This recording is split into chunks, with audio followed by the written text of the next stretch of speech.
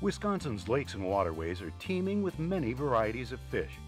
In this short video, we'll visit with fish expert John Lyons from the Wisconsin Department of Natural Resources and learn about some of the most interesting fish in the Wisconsin River, like the blue sucker.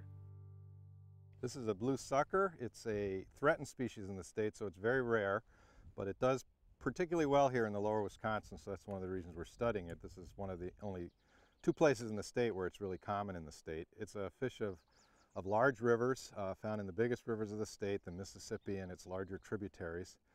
And it's a highly mobile fish, and so it moves into spawning areas every spring that are shallow, rocky areas. And so we've been studying these fish during their spawning migration.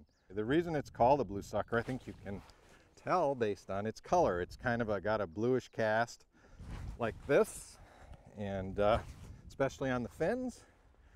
And sometimes it actually, when they're spawning, they get even darker. They get almost a black, but this is a typical color for these.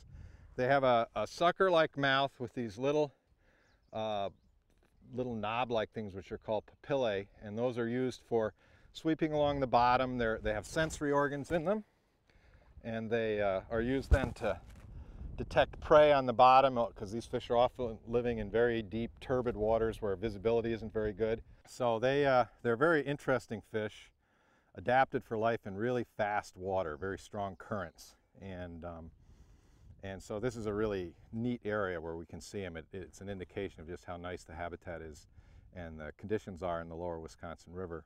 And maybe, if things go really well, they'll get common enough that we can remove them from the state threatened list someday, where they won't have to be protected and we won't have to do special things to keep them around in the state.